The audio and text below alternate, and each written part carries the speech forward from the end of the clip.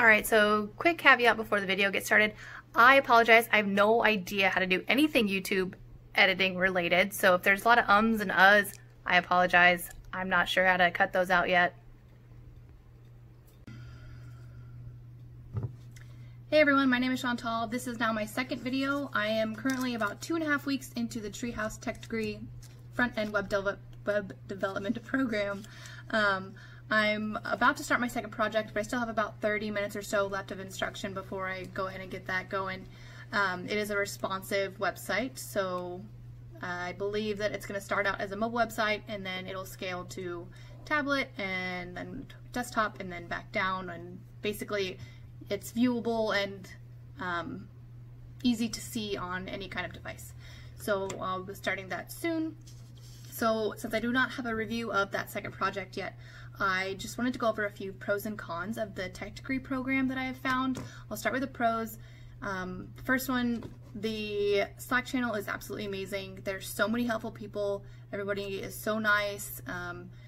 People talk about anything in there. They're talking about their day, they're talking about their projects and everything. It's just a really nice community to be a part of. If you have a question, people are always willing to help, and if they don't know the answer, they'll ask someone else that they think might know, or they'll suggest going to a certain website or something like that. So the Slack channel is definitely really helpful for this whole thing. My second pro for the program, just over 2 weeks in, is that it's very easy to follow. So especially if you have two screens, you can have one side have the videos and you can have the other screen have like your text editor on there, so that you can go ahead and type and do what they're saying to do, so that you can really commit it to memory. I'm guessing you could probably get through the courses a lot faster if you don't work along with them, but I don't think that I would be able to retain everything to memory like I have been thus far. So now for the cons. My first con that I have is the time zones. Although in the Slack channel I see that there are people from all over the world, where I am, it's definitely hard to get a hold of moderators, because a lot of the times I'll log in 1 to 3 p.m. in the afternoon for the first time in the day, or maybe even later, like in the evening, and there's no moderators on. I'm guessing that they're all on Portland time or East Coast time, but they're definitely not around when I am, maybe about 50% of the time. So that is definitely a negative for me. Not that it could be changed, but it would be nice to have moderators all over the world, I guess, that could help with programs or point us in the right direction. My second con for the program right now is the quiz questions. So at the end of different modules, you'll have maybe, I don't know, 5 to 10 questions over the videos that you just watched, or the video that you just watched, or the course. And it's just a little bit confusing, because say you get something wrong, it tells you got it wrong, and then it only gives you the option to go view the video again. It doesn't give you another chance to try the question again.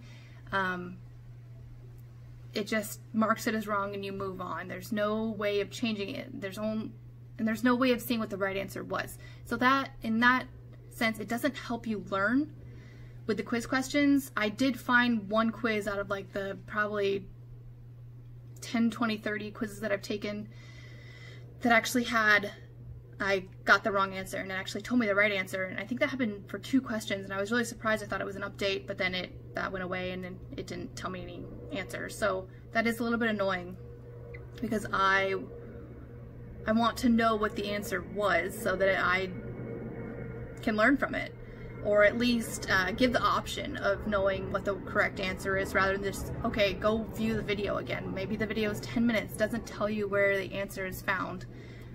So that's kind of annoying, and maybe that'll get changed in the future.